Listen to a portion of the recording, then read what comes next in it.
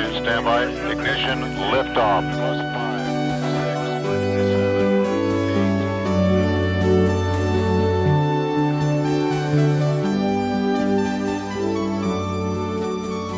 In the spring of 1955, the Air Force solicited design study proposals from selected contractors for an advanced space satellite program. Lockheed's proposal was considered the most satisfactory, and on 29 October 1956, a letter contract established Lockheed as prime weapon system contractor for Air Force satellite programs. The Agena space satellite evolved from this basic program. Rapid growth continued as work began on the Air Force satellite program.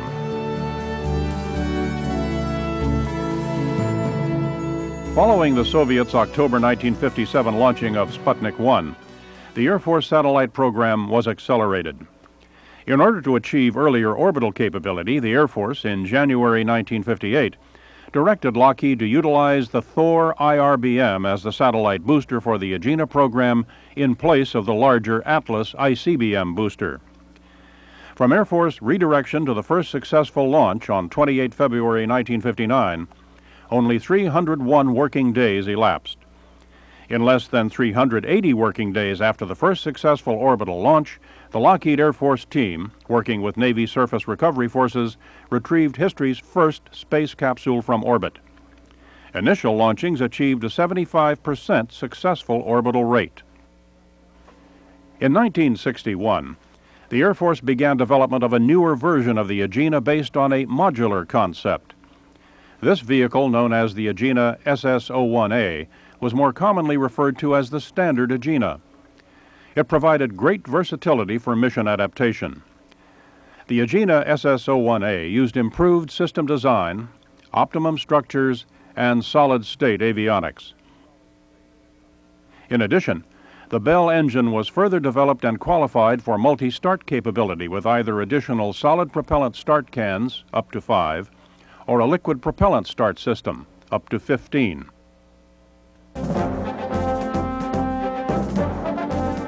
Over the next 6 years following the initial Agena launch, the Agena flew 154 Air Force and NASA missions, including the first U.S. spacecraft to achieve circular orbit, first to achieve polar orbit, first to achieve 3-axis stabilization and orbital maneuverability, and first in-space engine restart. For its contribution to the evolution of space exploration, an Agena was formally dedicated to the Smithsonian Air and Space Museum in 1964.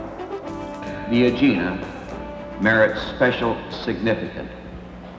It is a classic example of a response to a challenge that has tantalized man for centuries.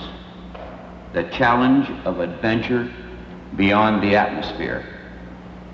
Since the first flight 6 years ago this month, Agena vehicles have traveled millions of space miles, logged thousands of space hours, and achieved unparalleled reliability and success.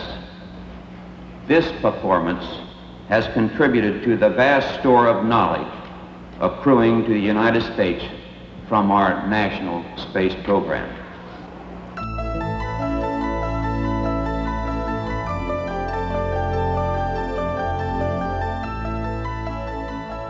On March 16, 1966, Dave Scott and Neil Armstrong entered their spacecraft on Pad 19. At the same time, on Pad 14, the Atlas Agena was preparing for liftoff. The Gemini mission was largely based on a successful orbit of the target vehicle. The Agena count had no holes. Right on the nose at 10 o'clock Eastern Standard Time, the Atlas launch vehicle ignited.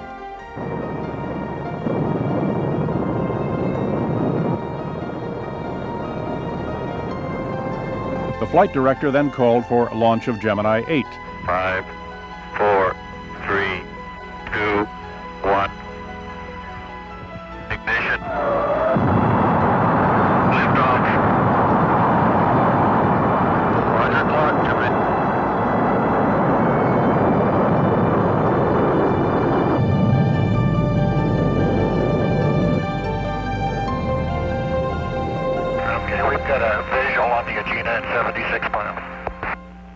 understand. Visual, Agena 76 miles.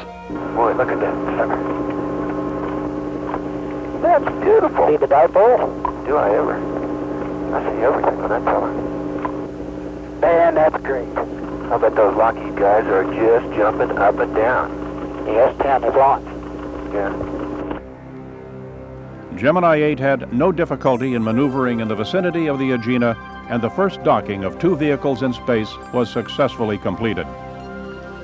Following Gemini 8, succeeding missions were flown by the following astronauts: Gemini 9, Tom Stafford and Gene Cernan; 10, John Young and Mike Collins; 11, Pete Conrad and Dick Gordon; and 12, Jim Lovell and Buzz Aldrin.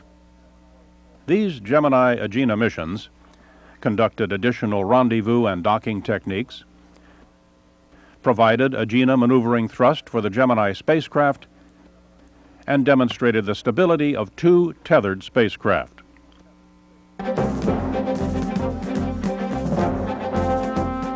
From 1965 to 1970, 153 more Agena missions were flown. The peak launch rate was 41 in 1966. 11 launch pads were active that year, 3 at Cape Kennedy, 8 at Vandenberg. The shortest turnaround, time between launches from the same pad, was 11 days in April 1966 at Vandenberg. On 4 occasions, 2 Agenas were launched on the same day.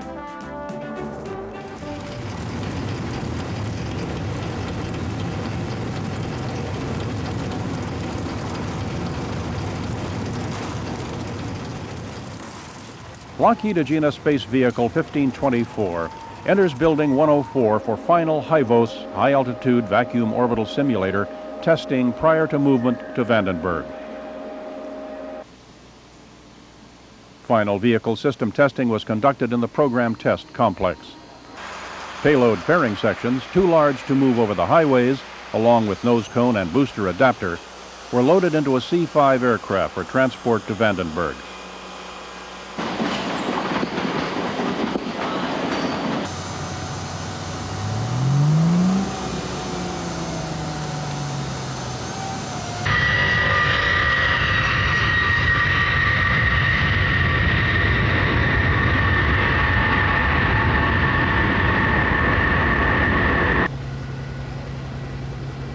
The Air Force contractor team at Vandenberg offloaded the payload fairing sections and moved them to the base storage facility.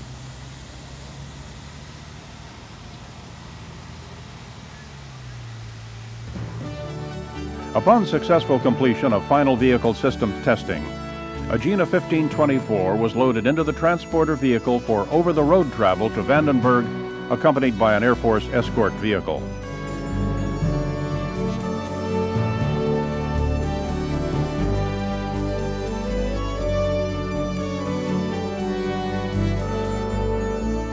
Agena 1524 was hoisted up into the gantry for mating with the Martin Marietta Aerospace Titan III launch vehicle. After final systems testing, the Agena, the booster vehicle, and the payload are ready for final countdown. This last Agena launch of the over 350 previous Agena launches is the culmination of the most successful, most versatile space vehicle program in history. 5, 4, 3, 2, 1, 0. Stand by. All stations stand by. Ignition, liftoff. The history of Agena is a record of one of the greatest technical challenges of the century, and is a tribute to the people who accepted the challenge: the United States Air Force, NASA, and the contractor team.